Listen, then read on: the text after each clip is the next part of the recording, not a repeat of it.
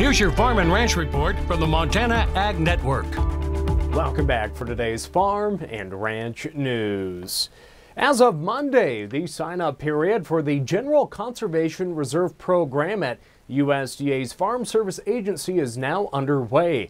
General CRP sign-up runs until February 12th, 2021.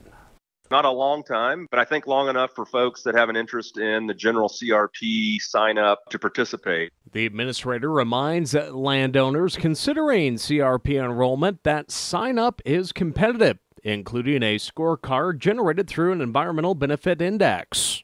And we look at the rankings, how many points did those offers get? And then we'll set the cutoff and begin notifying those landowners that were successful with their offer. There are several categories where the producers that make the offers can do something a little extra to gain additional points. So when we talk about that score comes by how the points rank in that environmental benefits index. General CRP enrollment applications can be obtained from and submitted to your local FSA office.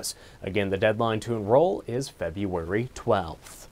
In other news now, the Niles Stock Show and Rodeo is now accepting applications for scholarships for the 2021 through 22 academic year. The Nile Foundation expects to award over $30,000 to youth this year. And for 30 years, the Nile has awarded scholarships to deserving FFA and 4-H students.